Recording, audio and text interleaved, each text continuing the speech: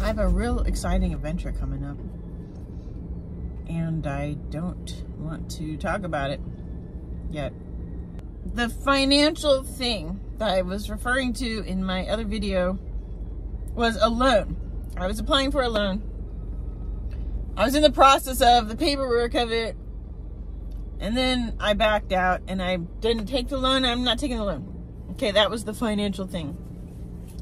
So there's no loan, and I'm not doing a loan, and there's no debt, and I don't like debt, and I don't like paperwork, and I don't like financial things. So there, that's what happened.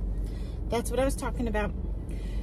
And that's the whole story.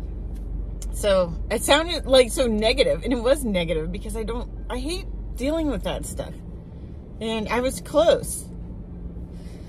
I was walking down the path of taking out a big loan, and I changed my mind and I slept on it. I was stressing out, and then I went to sleep. I prayed and throughout the night, and then by the next morning I had the answer, and the answer was, don't do it. Don't do it. You don't need no loan. And that's what my financial thing was a loan that didn't happen. One of my subscribers has an account with Ancestry.com and was able to look up and verify all the info about my Italian heritage. And she emailed me pictures of my relatives. One, my great-grandmother in Italy, or was she in Italy? Because my grandmother grew up in New York, but I don't know if my grandmother is from Italy also, but it wouldn't surprise me. And my grandfather's from Italy, and he immigrated as a 10-year-old. Now, they were close in age. She was emailing me all the info that she could access on Ancestry.com about my family heritage, but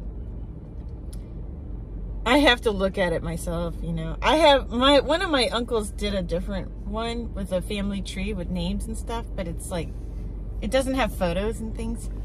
It's not online, it's a piece of paper. And I have it, but I haven't, it's just not as eye-catching as pictures. It's like my third video, guys. I'm trying to make you a really entertaining video. I bought this cookie. It's so gross, but I have to eat it because I'm so hungry. But it's a weird cookie. I bought a corn dog, but I don't think I'm gonna eat it because I just ate a sausage muffin thing. Okay, guys, so that's it. My store right now is going through a bit of a transition.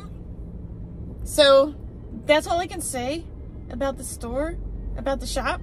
Stay tuned for an announcement in the future, not in the immediate future, but in the future this spring, with things coming up. That's about it for now. What else can I tell you about myself?